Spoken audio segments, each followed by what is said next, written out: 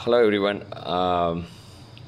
When we're discussing about dosa butter, uh, many must be was wondering, okay, the sold dosa butter, how it could be beneficial to the plant. Well, when you're left over dosa butter, this is dosa butter, right?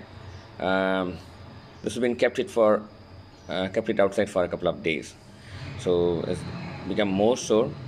So this, when you dilute with the more water, you can able to see the big difference in your plant growth.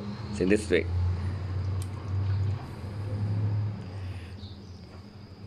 okay, so this is the way. So you are diluting it more water, and then this can be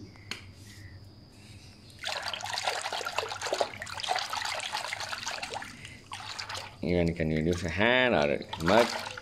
So then you can pour straight to the, particularly the any plant, particularly the plants like curry leaves, and then even the jasmine, flowering plants. You can see the such a nice growth, nice bloom, and on your plants.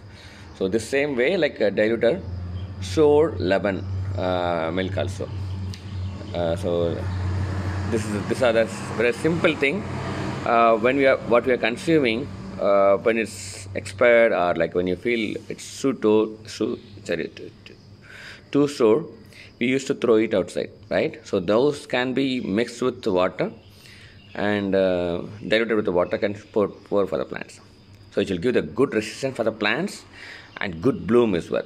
Thank you.